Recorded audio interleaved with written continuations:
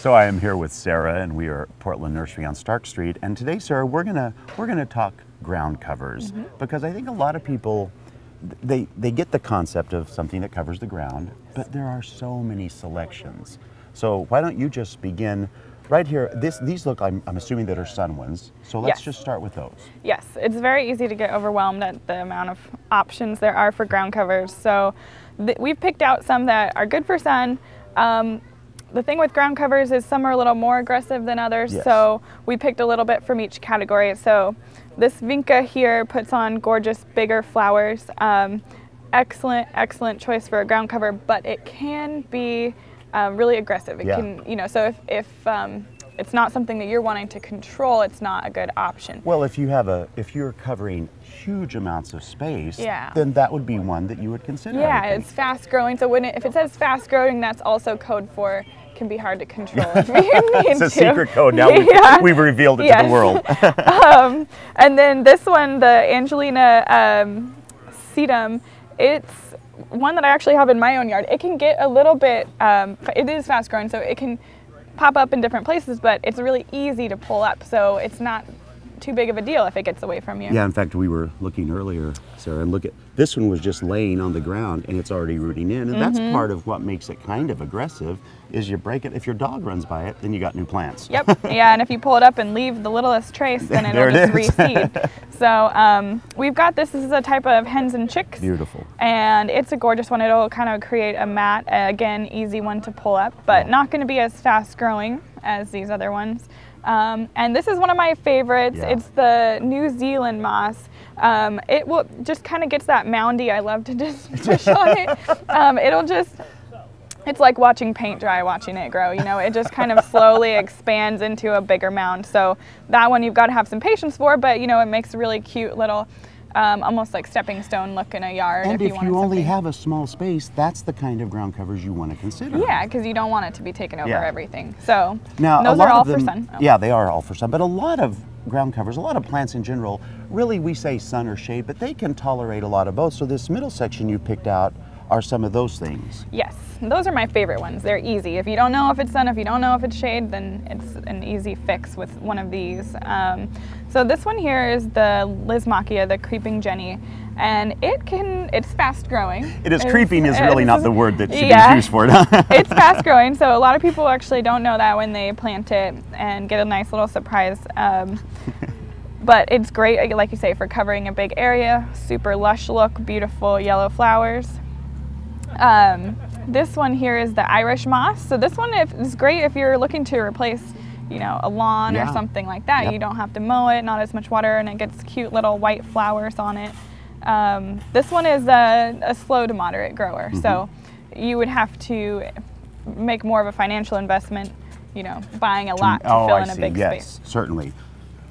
And then we've got the white heronsbill. Beautiful. Such cute little flowers, nice cute little leaves.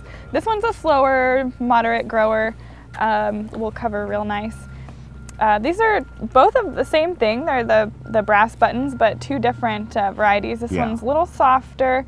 As you can see, it's got that bronzy black look it's supposed to look like that. Yeah. This is the Platts black, and then this is the black brass buttons. So nice. Putting on little flowers. And really, again, not terribly aggressive. You know what I have found though, Sarah, is a lot of plants that first 2 or 3 years they don't tend to do much, but then after about the 3rd year, some of them can really explode. And that's one of them that just fills in nicely. Once they get established, then they have a lot, you know, a lot more energy to put towards expanding their real estate. These just look like strawberries. They do, and they are a form of strawberry. This one's a lipstick with the hot pink flowers. That one's really popular. And then this one is a beach strawberry. So as you can see, it's got these cute little white flowers, little lower growing, and sends out these shoots, and it spreads in that way. So if you're seeing it send out these runners, that's it trying to expand. So then if you really wanted those in a smaller space, all you would have to do is just keep an eye on those runners and snip them off then. Yes, yeah. So Sarah, I'm going to assume now that this last little collection is shade stuff. You are correct. This one is a sweet woodruff, and it deserves its name. It's such a sweet, you know, great kind of woodlandy look. It is. And people assume that ground covers have to be closer to the ground. Not at all. This one actually will get to be like 6 to 10 inches. Nice. So a little bit further off the ground and give you a nice covering. Can be aggressive after, or well, not aggressive, but it yeah, can. it can. I mean, it'll After a clump couple out. years, Yeah, once it gets established, true. you know, it'll be there wherever it is.